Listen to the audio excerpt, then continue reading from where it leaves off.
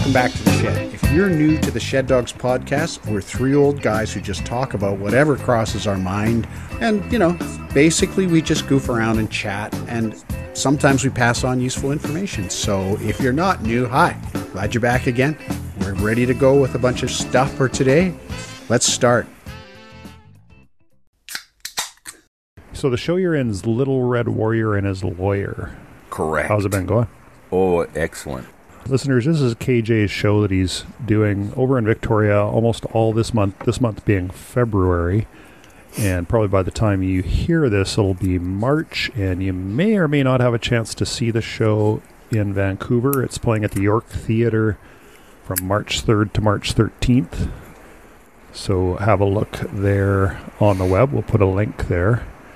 We lost our number one. Did I tell you guys that? No. We lost our Little Red Warrior.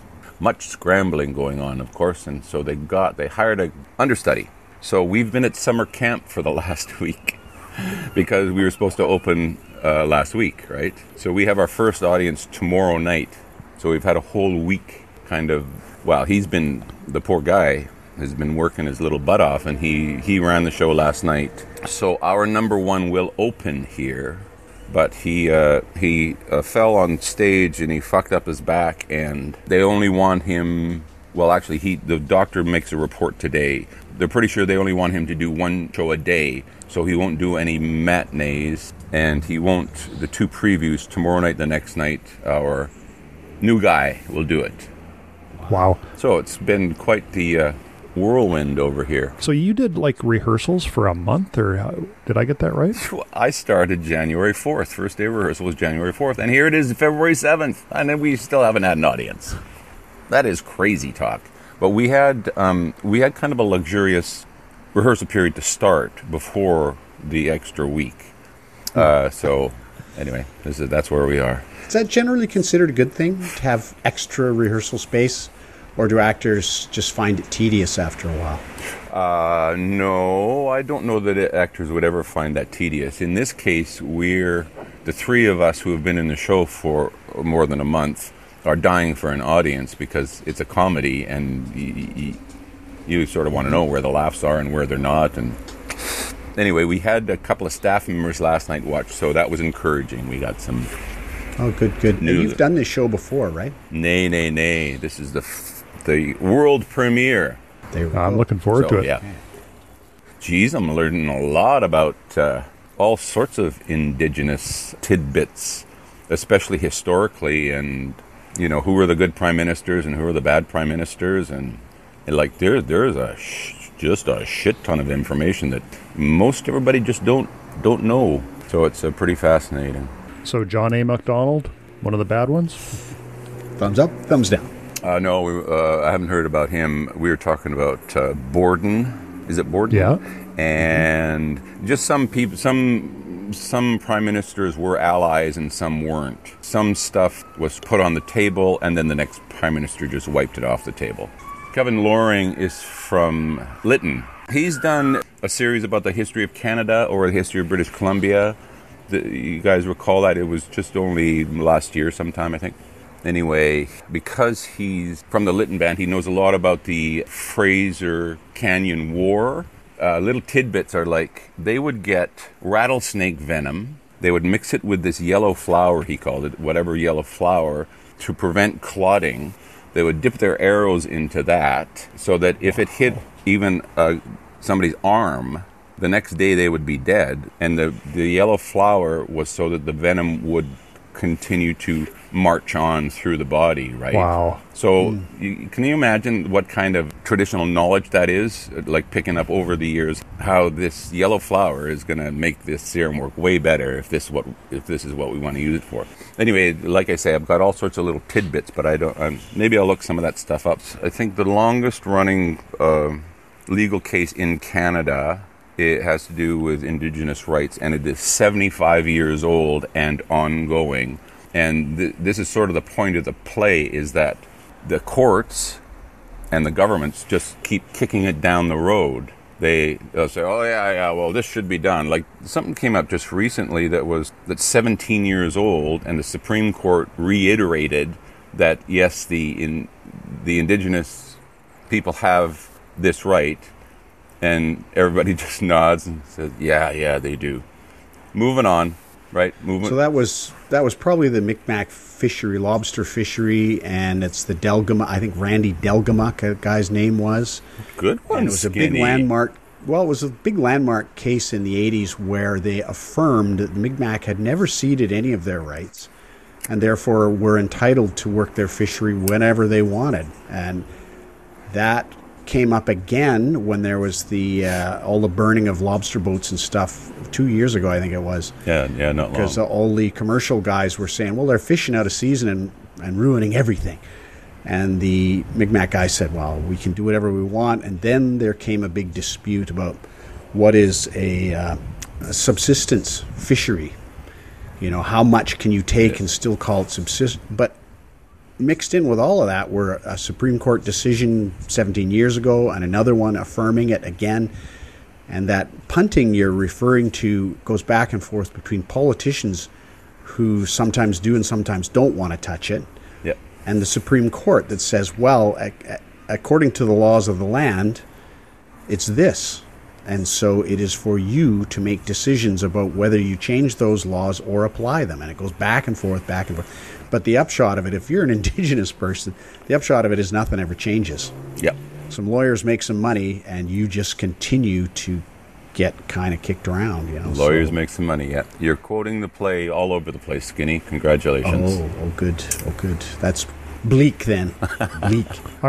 But fun. I read a fantastic book about the Namaya Valley, which is up in the Caribou. And basically the natives up there, and I'm just looking it up on Wikipedia right now, it's the Silcotin people. Silcotin. So that Silcotin. The natives up there basically defeated the government. The government was coming in for the usual reasons, and it's been 15 years or 20 years since I read the book. But basically it was for the land and to put them on reservations and all that. And they just, basically it was a highly defendable area. They just defended it. They never got in there, and to this day they're living, you know, on their ancestral land. So it's pretty cool. Beautiful book too. So the photos, I mean, the Caribou is just an amazing place to see. So would really love to get up there, but it's, as you might imagine, it's quite a journey to get in there. That's cool. I think I might have heard of that one, but I don't. It's written by Terry Glavin. He used to be a Sun reporter back in the day. Yeah. Huh. Well, my goodness. Silcotin. Chilcotin. And I found out that the Okanagan band, which, I mean, can you claim native rights if you were born there? Even if you're not. What do you mean? If you're non-native and born there? Yeah. No. The Okanagan band is the Silks. I learned that. I learned that a question mark in the written language is a glottal stop, and a number 7 is also a glottal stop in a different dialect. Oh, yeah? Just throwing that out there. Okay. Well, they look similar. Sort of, yeah. Yeah. I'm going to just continue inflecting upwards when I see question marks. Question marks? I'm not going to go question marks.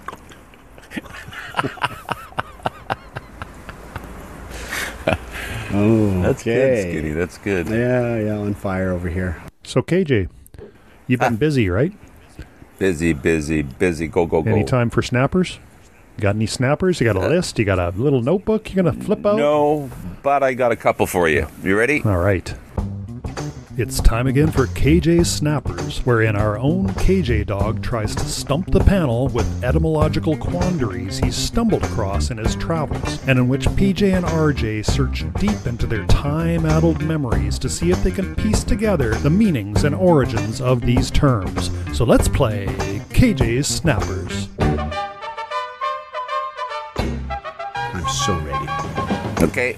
Now this one, I'll tell you that I've looked this up because I was kind of intrigued, and I saw it in a Korean translation. So it's a word, an English word, I assume, and the word is scut, S-C-U-T. I know what that is. What, Skinny? Tell us. Well, Skin You wanna Skin guess, knows, RJ? so I got to guess. All I can come up with is related to the term scuttle, which is to, what is that, to purposely sink a ship or something? Okay, I give up. Skin, what you got Nice. there? It's kitchen waste. It's waste of some sort. Kitchen waste is scut. I think scuttlebutt actually comes from that. There are scuttles in the ship that are drains for water to go off the ship and out, and there is the verb scuttle, which means to deliberately sink. But I think scut is some kind of waste, some kind of stinky, awful crap. No? Yeah? Thumbs up, thumbs down. Well, this is a medical term. Oh, then I'm in wrong. Korean, Wrong. but scut is some sort of little rabbit. Oh. No, I did not know that. Is that Nice. SCUT? SCUT, and the reference in the medical terms was scut is an essential task for a patient that doesn't have to be administered by a doctor. You don't have to be a doctor to do it, but it is something that has to be done. So like scut work, Scut work. which again, scut work, I believe. Are you looking it up? Yep. Yeah, scut work is donkey work. I think it's what you give. It's the undesirable work. I believe it. I think. believe it generally refers to any task that could be completed by an employee without a medical degree. And I found this post, of course, by a doctor saying scut work is harming residents and their patients. And is there any reference on that? Where you guys are looking to scuttle, that they are related? I don't think so. And I see Or scuttlebutt, which I want to know about And I see, scuttlebutt. There you which go. I see that a scut is the short tail of a hare, rabbit, or deer.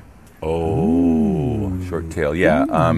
And there was some reference to hop to it, I wonder if that's where scoot comes from. scoot and hop to it, scoot, scut, scoot. Yeah, you're right, Skinny. That's what the reference was. Way off on all of that. I didn't hear anything in any of the lookups about my guess, so that was completely wrong. I think. Who knew? Good. Okay, Good. the only other one, and I just saw this yesterday. It's the phrase "part and parcel." Skinny, tell us about that one. I don't know where that comes from. Actually, I don't have any idea. I don't even have a ready guess. What does it Just mean? Yeah, exactly. Because Skin has such an inherent understanding of a lot of these terms. Like, it's just built into him. And I'm sure that they show up in Horatio Alger stories or whatever he used to read. Hornblower, That's Horatio it. Hornblower story. And so he's just like, he's straight to, I wonder where that came from. Of course, everybody knows what that means. But Well, part and parcel means it's an integral part of something. It is, like the pistons, the health of your piston is part and parcel to the health of your engine. If your piston is unhealthy, your engine is also unhealthy. It's inseparable from the larger thing. See, I always and parcel thought it of was the larger. part and parcel, but it's part in parcel. oh, I didn't know that. I was certain it was part and parcel. Same. I would Oh, have my bet. goodness. Yes, I read it on some just yesterday, I believe, and I thought, I didn't know it was that.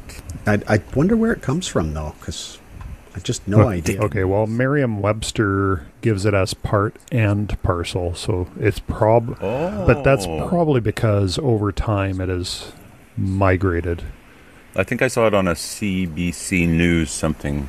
Well, I saw something. It might not be well served here in this medium, but the thumbs up gesture? Yep. Where you clench your fist and then stick your thumb straight up in the air. Thumbs up. Well, I was watching some guy talking about the longbow at Agincourt. Could it pierce armor? And because this is how I spend my days. But the guy's shooting all these arrows. He's shooting. And he says, well, the string's getting a little slack.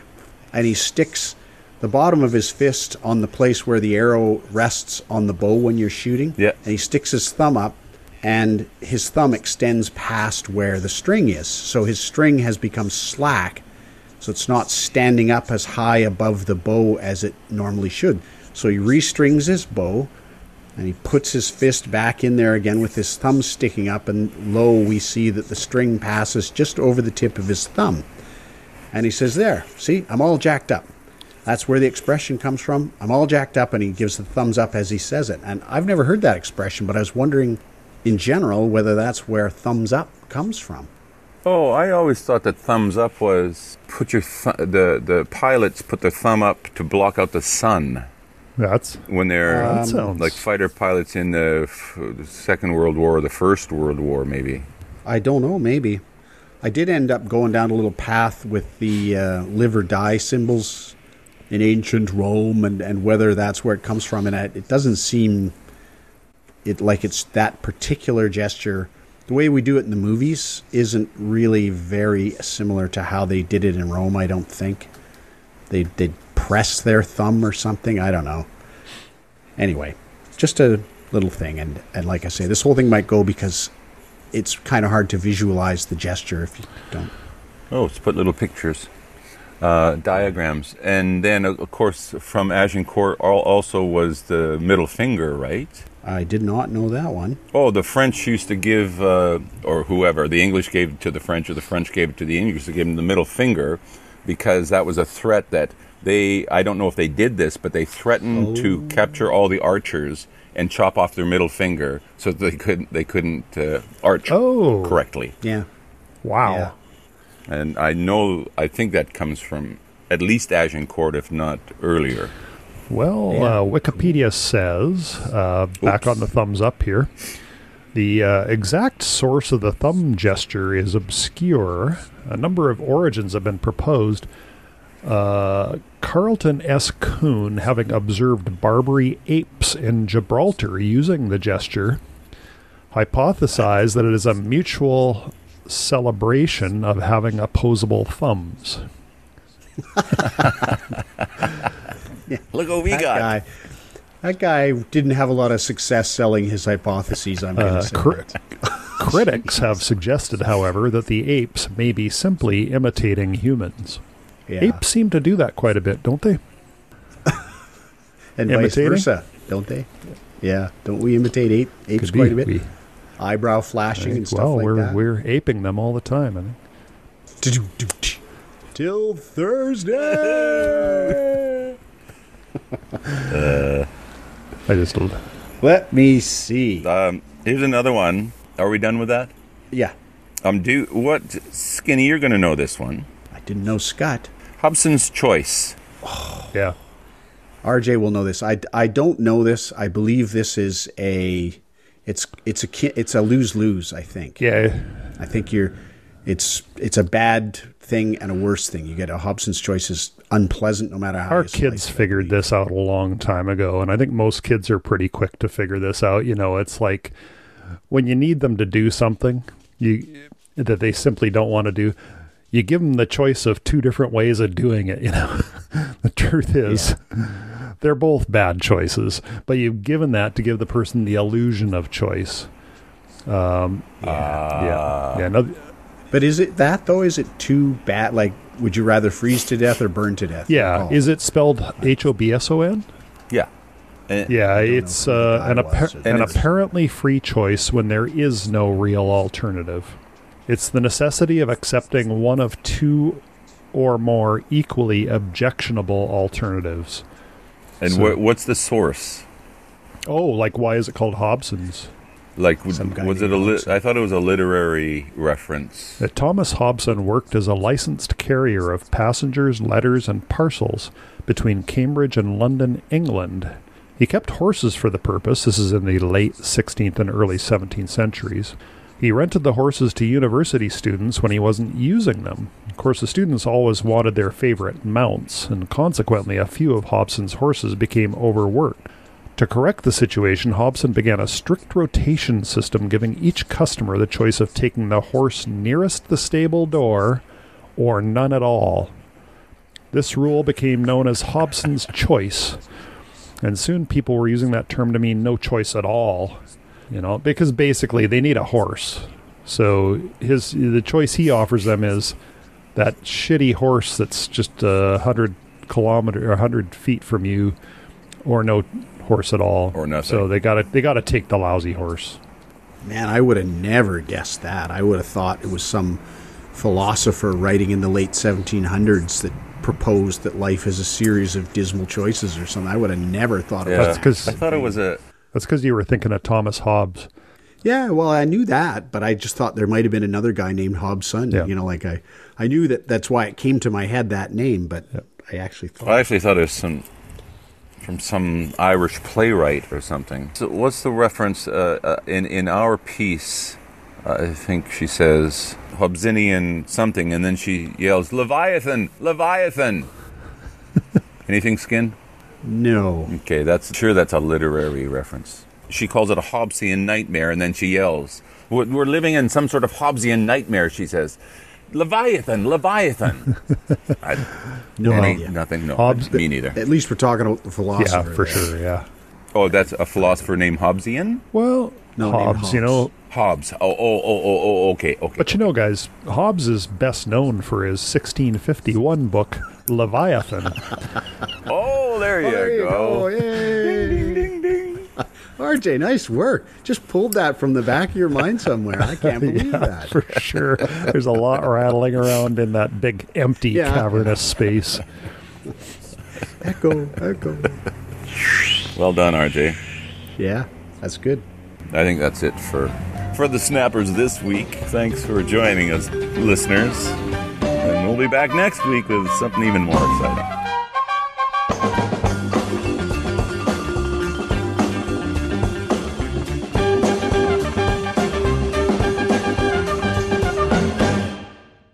So, you guys want to do listener mail? Yeah. Yes, I do. Ooh, we got great mail. Sandra from New Westminster, first-time writer, says, "Hey guys, Pat, glad to hear you had a mild case, if you had to catch it. I've heard of more horror stories in my circle than mild cases, so I'm glad you came through it without too much trouble." So can I just interrupt, because I just want everybody to know that we're talking about COVID, not anything else you might be thinking of. COVID, that's what that was. God, that's itchy. She says, "I agree that Don't Look Up was really good, but I had a bit of a different take on it. I felt the title itself pointed to the premise of the story. It was all about what happens when you don't consider ethics and qualifications of the individuals you elect into office." That's actually quite interesting take. She says, "What happens to society and humanity when there is incompetent, self-servicing, power-hungry leadership?" I thought it was a black comedy 100% reflecting the Donald Trump presidency. The climate change factor was just a vehicle to put it in current context. The media is the ugly cousin of leadership. The other movie that I was reminded of was Dr. Strangelove, a commentary on current politics, current social issues, all wrapped in a thick blanket of comedy. I enjoy the movie reviews. Keep them coming. So that's great. I thought that was a pretty good letter, and I agree with all of it. And I do like the ugly cousin of leadership. I just thought, oh, geez, that's pretty good. That's a quotable quote, you know. I had a chance to watch Don't Look Up again the other day because Glenn of Victoria got around to watching it and really enjoyed it. I watched it again, and it was even better than the first time. It's just one of those kind of movies. It really is so well done that you don't go, "Oh, I've already seen this scene, I want to get past it." No, you just soak it in. Fantastic show. Well, that's good to know. Good to know. Worth a second view. You don't hear that. I heard an interview with the writer of Don't Look Up just last night. It was totally 100% about climate change. I'm sure that there were these other factors to it, but his number one motivation was that climate change should be the only issue that we're talking about. So he was just going to go, the media is simply not talking about it. Politicians are not talking about it near as much as they should. There shouldn't be just an issue in the Vancouver Sun. Every couple of weeks there'll be an article on the front page. It should be on every front page is his point. I think that's a pretty good point. There's a bunch of issues like that, actually. But listeners, if you do watch Don't Look Up, make sure you watch after the end of the credits.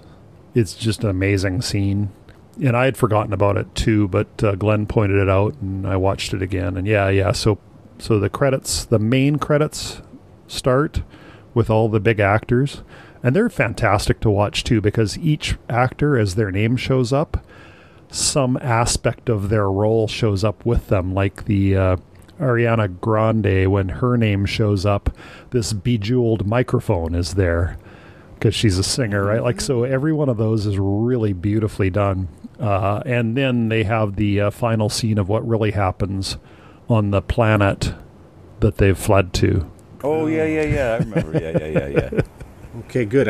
I was thinking, did I miss it? No, I saw it. That was a really cool scene. Good. Yes, do watch that if you're watching. Yeah. She goes on to provide a link to a video, and she says, "This video made me realize I hadn't laughed this hard since before COVID, so I'm sending it your way, hoping you will enjoy it as much as I did.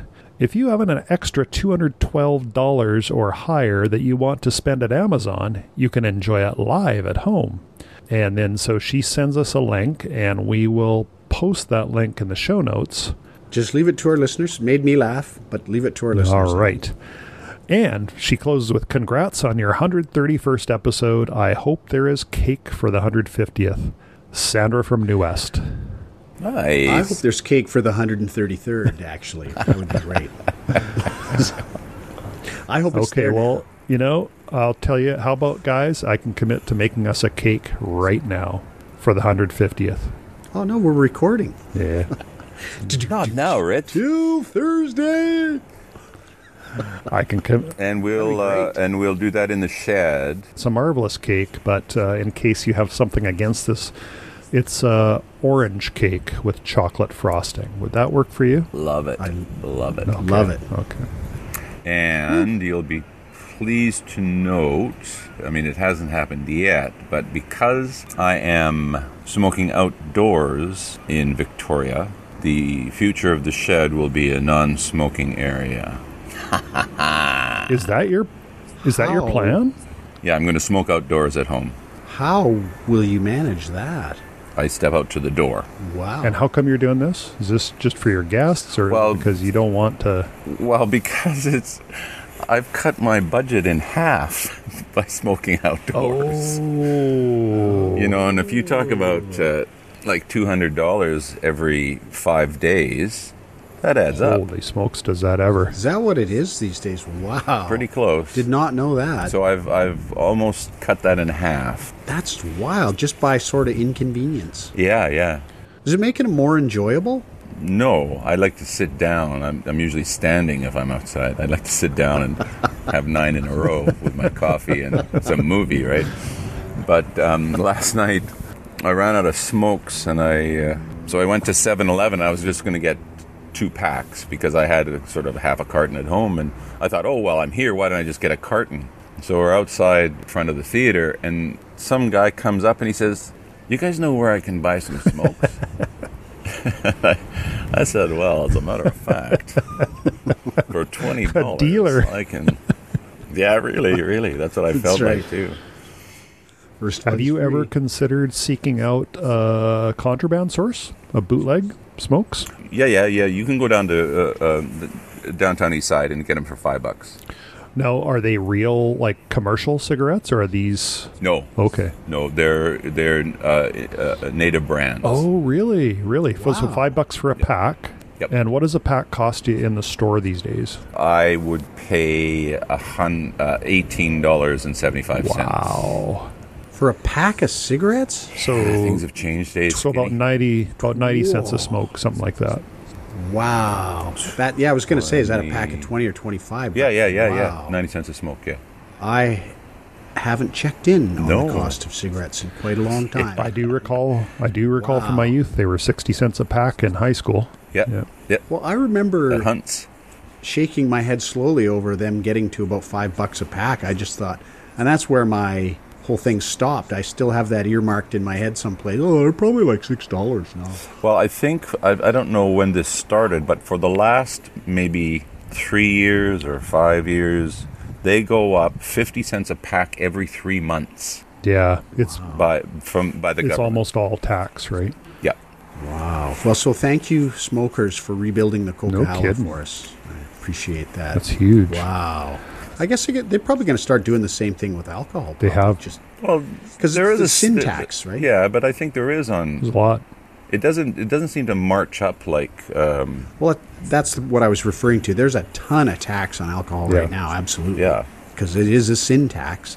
I wonder if they'll start just putting the screws to it like that, because just jack it up every 3 months. I mean, I don't want to be the bad news guy, but alcohol is extremely bad for your health, right? It's Of course. basically a cancer agent for sure, which people don't think about too much because you think more about the liver and stuff. But because in society it's not frowned and looked down upon, then the smoking tax is way, way higher as a percentage than alcohol. But you can look at smoking pretty specifically as far as a medical condition and the fallout of that is concerned as compared to alcohol. Alcohol is sort of spread over all sorts of different areas. Right. Yeah, smoking is... Yeah. The dreaded comorbidity arguments. The other thing with alcohol is, I guess, if you drink alcohol in a public place, like a restaurant, the person next to you is not going to suffer the consequences. Right. That's true. Whereas with smoking,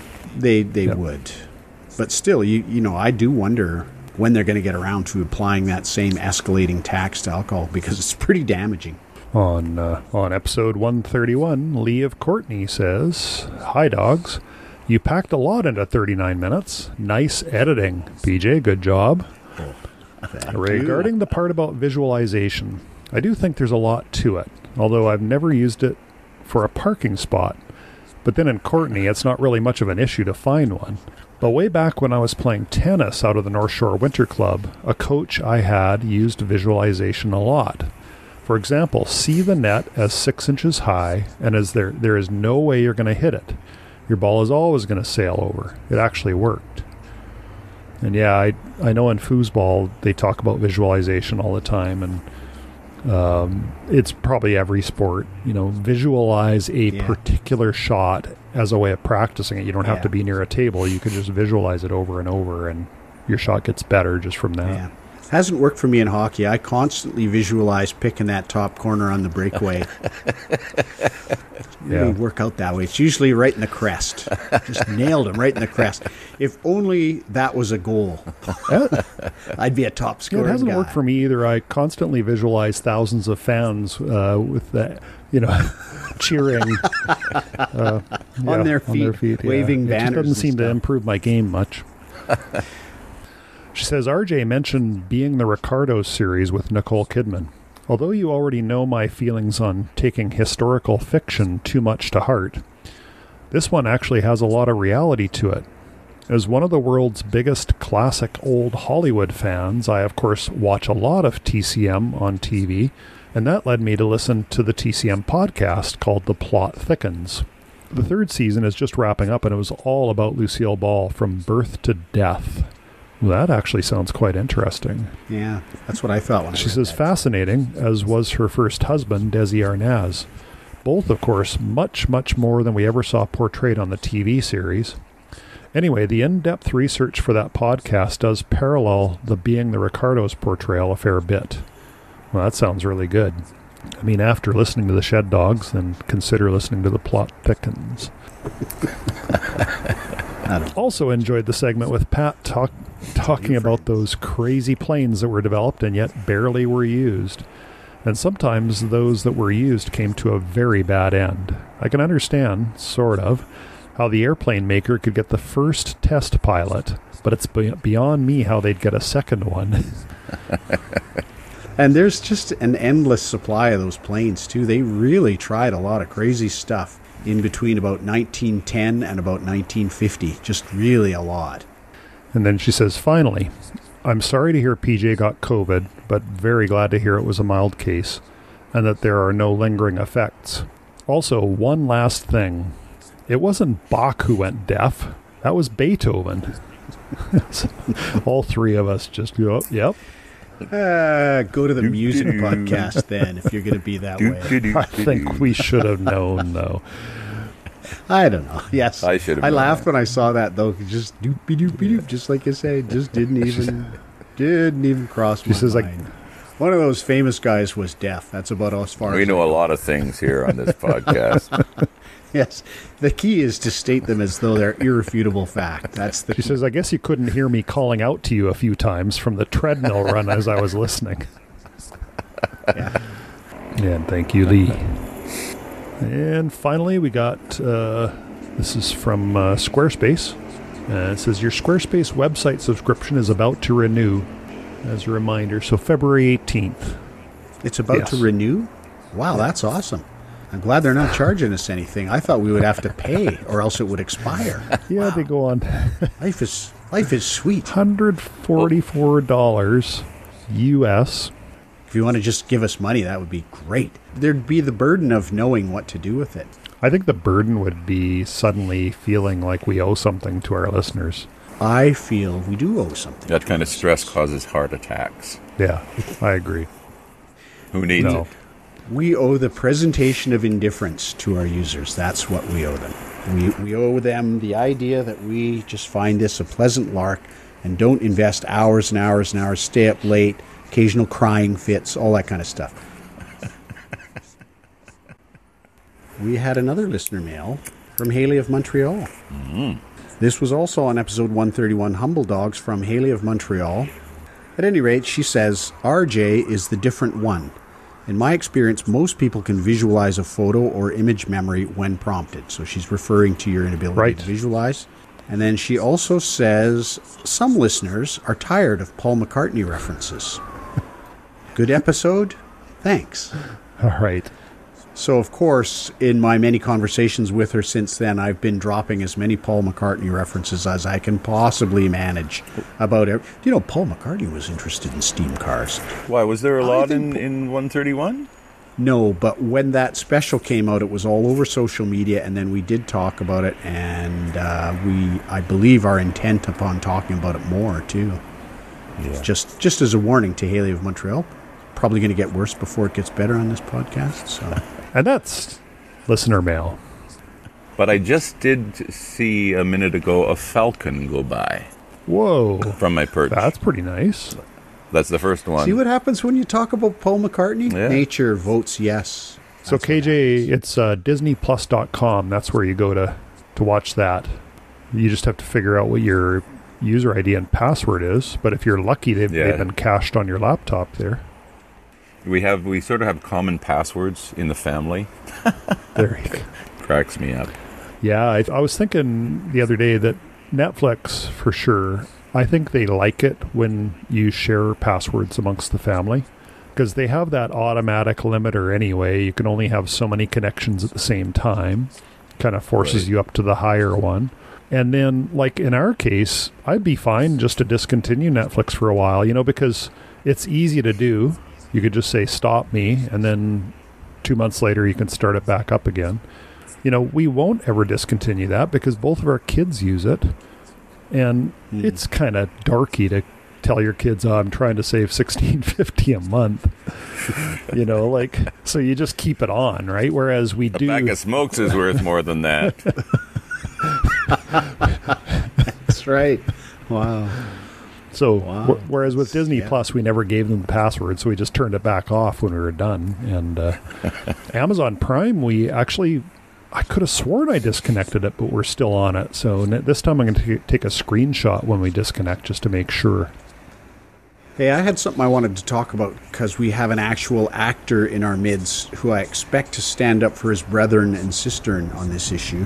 And it was... Yikes. I chanced the other day, actually at Haley of Montreal's recommendation, to watch Terminator Dark Future, which is the latest on Netflix, since we're talking about that, installment in the Terminator franchise.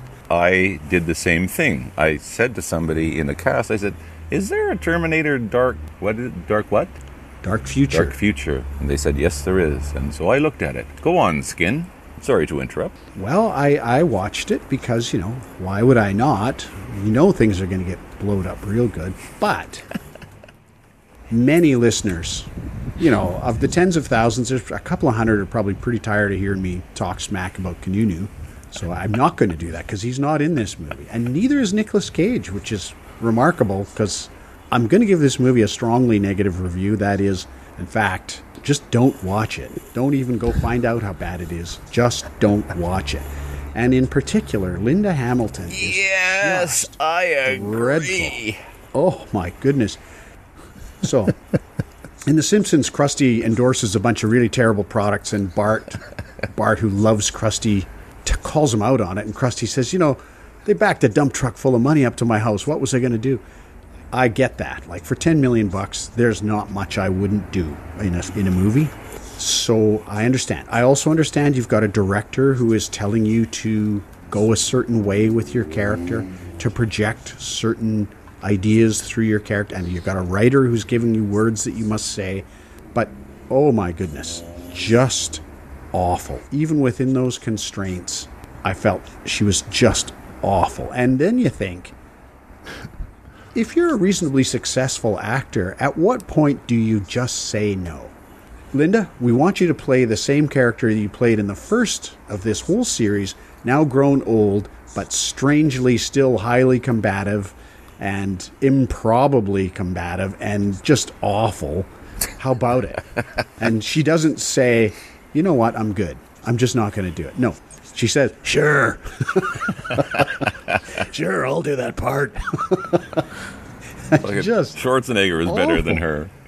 Oh, Arnold, just Oscar material. Everybody in that movie was Oscar I got a material. Third of the way through it, Skinny, and I could not stomach anymore. It just was awful. So the question for you, KJ, as an actor, brethren and sistern, does there come a point when no amount of money is enough or not? Well, what do you think? No, I think no, that point never arrives. But I just think it should. There should be some kind of law passed. If we can get away with... This is Terminator Dark Fate you're talking about. Oh, sorry, Dark Fate. Dark Future. Oh, sorry. Dark... I was... I've already had some counseling to try to get it out of my head, and it's only been partially I'm looking at the Wikipedia, the Metacritic page for Terminator Dark Fate, and up comes a trailer with Linda Hamilton. And she looks just like she's having a real problem acting there. Like, even in the trailer. Yeah, well, that's the image that I sent you guys is the it's the still frame from the trailer.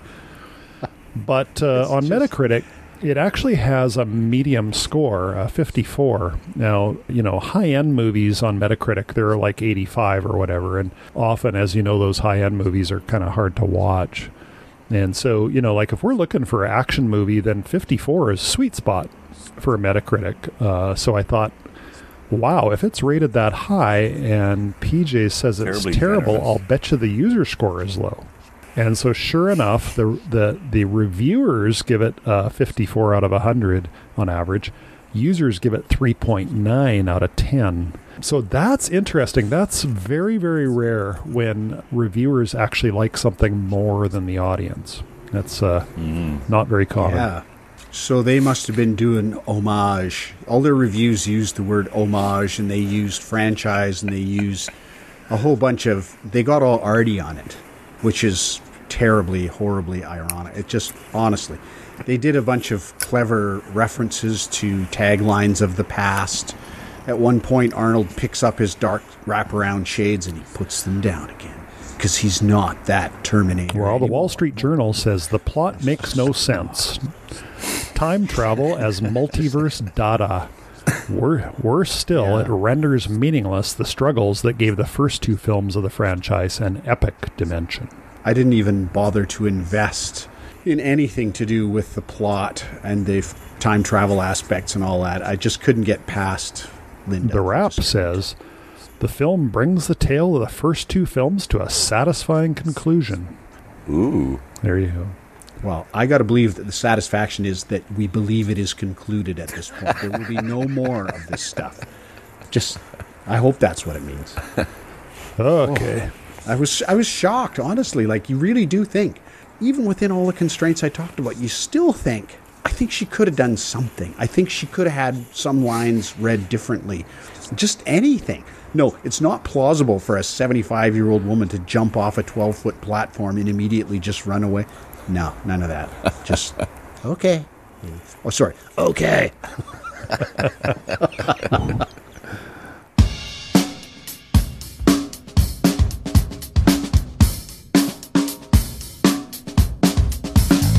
The end of another pleasant session in the virtual shed. We hope you enjoyed yourself as much as we did.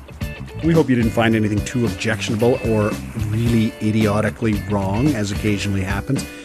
If either of those things did turn out to be the case here, make sure and let us know, because we're always happy to hear from you, even if what you say isn't necessarily what we love to hear.